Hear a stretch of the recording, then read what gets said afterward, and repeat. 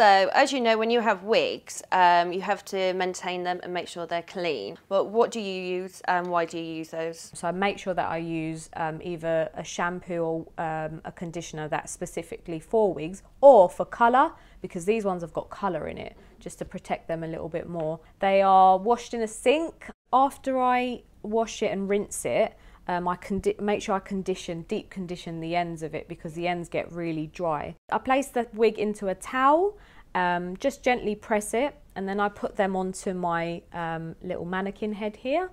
I give it a brush with a wide tooth comb, and then I let it dry, air dry naturally, and overnight it will be dry in the morning, ready to sort of go.